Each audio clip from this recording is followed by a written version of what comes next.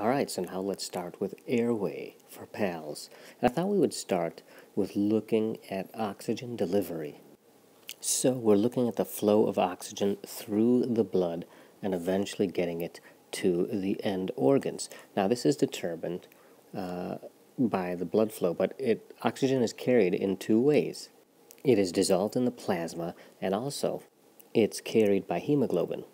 So plasma dissolved oxygen is measured on your ABG, and that in the hemoglobin-bound oxygen is measured. It's by your pulse oximetry, your oxygen saturation. And the plasma dissolved oxygen plays a very small role compared to the hemoglobin-bound oxygen. And the other thing that is an important factor is actually the cardiac output, the thing that propels this oxygen through the blood vessels. So any problems in this system can affect our oxygen delivery. So let's say that cardiac output is not good. So now that is going to decrease oxygen delivery. Or even patients with anemia. Maybe they don't have enough hemoglobin to carry the blood. Sorry, they don't have enough hemoglobin to carry oxygen. So that also affects oxygen delivery. But one thing you should know, what we would do in that case is we would probably crank up the oxygen and try to increase the amount of free-floating oxygen in here. But if we don't have enough red cells to carry it, it's not going to be enough, because remember, this only plays a small role. If you wanted to see this mathematically depicted, I have it here, where you could see that the hemoglobin times the oxygen sat times 1.39 plus 0.003 times the PaO2. So I told you, this plays a tiny role. Look at this constant here. You're multiplying it by 0.003, and here you're in fact increasing it by 1.39. So you add these two up, this is the oxygen content of the blood, and you multiply that times the cardiac output, and that gets you the oxygen delivery. But don't worry about that. That's really irrelevant. Just remember that some big determinants are the cardiac output and the hemoglobin, as well as the oxygen saturation. That is how many of these binding sites on the hemoglobin are filled up. So now let's talk about some ways that we can get air into the body. And I've drawn a body here. I've depicted it with my crude drawing. So here's the nose, here's the mouth. It all goes into the pharynx. Here you have the esophagus leading to the stomach. And in here you have the epiglottis right here, the vocal cords here, the trachea, and that leads to both of the lungs. So one thing that can happen in an obtunded child or adult is that the tongue can fall back and obstruct the airway. It could hit the back of the pharynx there. So there are two devices we can use. Well, actually, you can start with the maneuvers like the chin thrust, the jaw lift, chin thrust, head tilt, those things that can also try to bring the tongue forward. But we have two devices we can use. The first is an oral airway, which is a hard plastic piece that kind of comes back here, and it lifts the tongue off the back of the hypopharynx. Now you have to be sure to use one that's properly sized, because if you use one that's too small, it might not reach far enough back here. It may actually even just push the tongue back even further. If you use one that's too big, it itself may obstruct the airway. Now the oral airways are hard and plastic, and they're just obnoxious to stick in someone's throat, so they're good for people who are completely obtunded. For people who are maybe a little bit awake and they don't tolerate this, you can use a nasal airway. And this works in a very similar way, in the sense that it kind of puts some space in between the tongue and the back, and it's actually hollow as well, and so you can actually send air through here if you need to bag them, whatever, and get it in there. And this is soft and flexible, so it's a little bit easier to tolerate, but if you're completely awake, you're not going to want this shoved down your nose either. And those are typically used in conjunction with non-invasive ventilation, such as this, which is a bag valve mask, or BVM for short. And here you have to get an appropriate size mask that covers the nose and mouth and has a tight seal so air can't escape from around it. There's a valve here and a bag, and you squeeze the air in here and hopefully get it to go, not in there, but some will go into the stomach, but also some will go into the lungs. And this poor drawing is supposed to be the hand of the rescuer who's doing the bagging. So how much are you supposed to bag? Well, it depends on the number of rescuers you have. If you have one rescuer, you're going to do 30 chest compressions, then you're going to pause, then 30 chest compressions, then you're going to pause. Now, if you have two, you can do 15 chest compressions and pause, 15 chest compressions, and then pause. Now, this pause is important. During this pause, you're going to give 2 breaths. So it's going to be 15 chest compressions, a pause with 2 breaths, then 15 chest compressions again, then a pause with 2 breaths. Similarly, for the one rescuer, it's going to be 30 compressions, a pause, 2 breaths, 30 chest compressions, then a pause, and 2 breaths.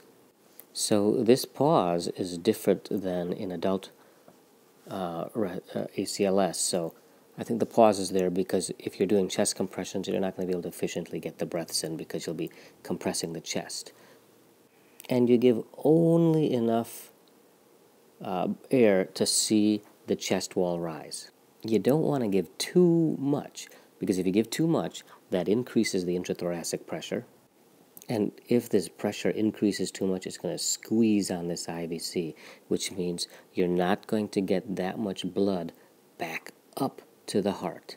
And so you're not going to get that much preload, you're not going to get very much venous return. So it's important not to be overzealous when you bag. Just look to try to get only enough to see the chest wall rise.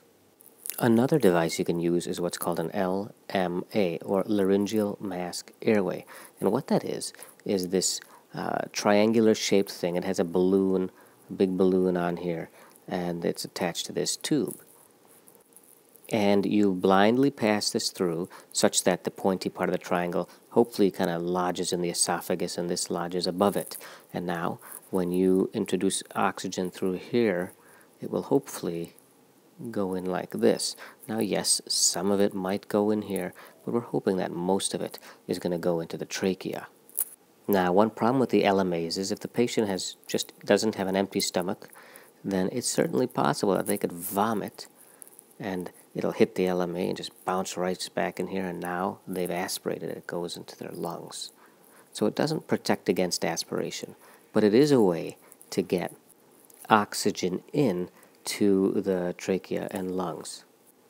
And obviously you're shoving this big thing down their throat, so it's possible that it could cause coughing, it could even cause laryngospasm, so just be aware of that. Now, the ultimate airway device is called an ET tube, or an endotracheal tube, and that's basically a flexible plastic tube that goes through the vocal cords and it gets into the trachea, and it's provides oxygenation and ventilation through this. It just comes through here, then it gets through there and goes through there.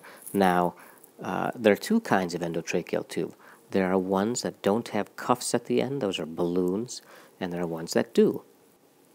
The cuffed ones, the ones that we use commonly in adults, it's meant to provide a barrier here. The tube gets in, and now this balloon fills up the rest of the space, so should the patient vomit, they can't aspirate because it won't get past this balloon. Now, the difference in kids is that it's this area right below the vocal cords, the subglottic area, that is often the narrowest. And so you don't need a cuff because you just stick the tube in and it pretty much fills up the whole space. The new PALS guidelines say you can use a cuff or you don't have to use a cuff. If you're going to not going to use a cuff, you stick an appropriate size tube in.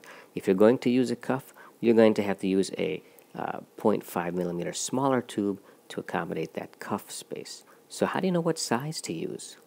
Well, I would probably start by consulting my Breslow tape, which is basically this color-coded tape that you lay down and you put the patient right next to it, and then you see which color they match up to. If they're in the green one, then you read right here within the tape. It tells you what size of everything to use. If you don't have one of those, then you could follow this rule of thumb here. For less than 1, you use a 3.5. For 1 to 2, use a size 4 tube. If they're greater than 2, use 4 over the age divided, 4 plus over the age divided by 4. Now, if you're going to use a cuffed tube, just subtract 0.5 from all of these. So instead of using a 3.5, use a 3. Instead of using a 4 in the 1 to 2 year olds, use a 3.5. And instead of using this formula, 4 plus the age over 4, use 3.5 over the age plus 4. This way you can accommodate for that cuff size. Now let me make one note. Whenever you're intubating anyone, adult or kid, always have one size larger and one size bigger, because these are just estimations. You don't know if this is going to work. This might be too big and you might not be able to pass it. If that's the case, have ready at hand a 3.0. In kids, I'll have even a 2.5 because I just want to have everything I need ready to go. So intubating is a learned skill. It's a difficult skill in kids too, but it's possible and you can do it. Once you do it, how do you know that you're in the right spot? Well, there's a couple of things you can do to confirm proper placement. The first thing is to look for chest wall rise when you are bagging them through the ET tube. So also you could listen in the axilla for breath sounds, and the other place I would listen to is over the stomach, because if you don't get this in the trachea, where else is it going to go? It might go in the esophagus. So you want to listen in the stomach to make sure you're not hearing breath sounds in the stomach. There are also CO2 detectors that will change from yellow to purple and back to yellow and back to purple with each breath.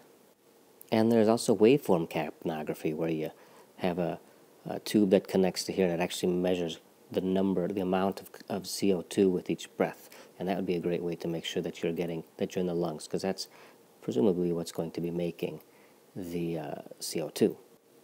And you would, of course, also get a post-intubation chest x-ray to make sure that you haven't shoved that ET tube in too far and it's going into the right main stem. You would instead like to see it 2-3 centimeters above the carina here, so that we can ventilate both lungs. So we got a bunch of ways to check that we've intubated correctly. We look for chest wall rise, we listen in the axilla for breath sounds, we listen for an absence of breath sounds in the stomach, and we look for CO2 production, which we can look through various CO2 detectors like the colorimetric one, as well as the waveform capnography. And finally, we want to get a chest x-ray as well. So the final thing we'll talk about is what happens when the ventilator starts alarming when they're intubated.